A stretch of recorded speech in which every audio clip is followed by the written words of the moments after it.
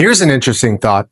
Imagine you're an astronaut on board the International Space Station, so you're orbiting the Earth in your little station, and you take your friend who's also an astronaut and you give them a little shove while they're outside of the station, and then you cut their cable that's tethering them to the actual space station. So you just give them a little bit of a push and you snip that wire. So what's going to happen to this person?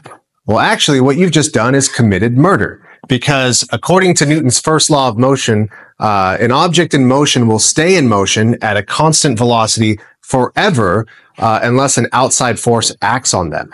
So once you push them and you cut the wire, well, now they're an object in motion and their inertia is just going to carry them forward at the same velocity until some other force acts on them. And unfortunately for them, that outside force is going to be Earth's gravitational pull. So really, they're just going to kind of slowly fall into Earth's atmosphere and burn up. So why can't they just flap their arms to swim back to the space station? Well, it doesn't work that way, because the only reason a swimmer is able to swim through water is they have something to push back on, namely the water. Because Isaac Newton's third law of motion tells us for every action, there's an equal and opposite reaction. So if you're a swimmer and you push back on the water reacts by pushing forward on you.